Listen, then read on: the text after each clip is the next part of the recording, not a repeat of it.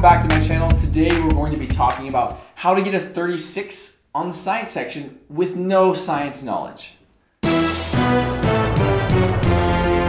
Now, this concept might sound outrageous to you, but in reality, the science section has nothing to do with science. It is the most mismarketed, terribly named section on the ACT. I have a whole video course all about the ACT. Go check it out. I'm going to leave a link in the description that goes very into depth into what we're going to talk about today, as well as each of the 4 sections of the ACT.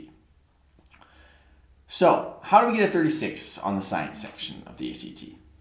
Well, step number 1, identify the question type. There are 3 different types of science questions on the ACT. If you're able to correctly identify them, you can know how to treat the question and how to extract the information quickly, which is really what the science section is about. It's more of a critical analysis and a reasoning section to be able to get information quickly. And once you recognize what type of question it is, you know how much time to spend on it, and you can budget your time, get the correct answers, and move on. Step number 2 to get a 36 on the science section. Vary your reading amount. Not all passages are created equal, and not all sections of the passage are created equal. You need to be able to learn to vary how much you're reading of the science section based on the question type. Questions that tend to be more graph-oriented require less reading than questions that require more analytical thinking. In my course, we go over in depth how to recognize each of these question types, as well as how you should respond, exactly how much you should read. The third step to get a 36 on the science section is to focus on the key parts. There will always be vocab words, there will always be certain parts of the passage or the figures that are more important than others.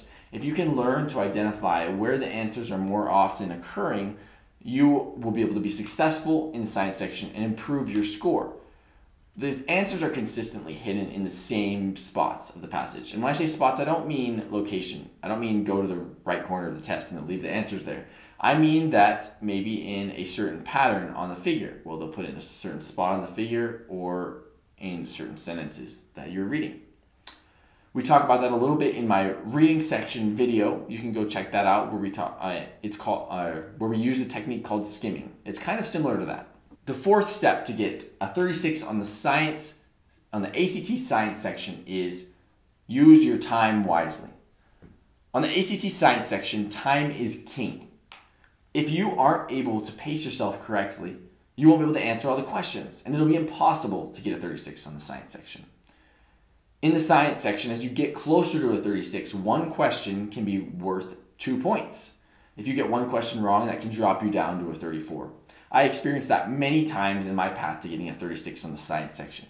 It was very difficult for me because I would get one question wrong and it would drop my whole score by 2 points. How you need to avoid that is seek perfection in your timing. If you have enough time, you can check your answers. You can go through them at a good pace where you are understanding the information you're extracting and are less likely to make errors. When it comes down to it, how you feel on test day will make a big difference. So maybe you don't get a 36 your first try after applying these techniques. But as you fine-tune these skills and these steps, and you keep taking the test, you will land on that good test day, and you will be able to get a 36 on the ACT science section. So to review, we went over the 4 steps to get a 36 on the ACT science. Step 1 was identify the question type. Step 2 was modify our reading to fit. Step 3 was to pay attention to key phrases, key parts, keywords.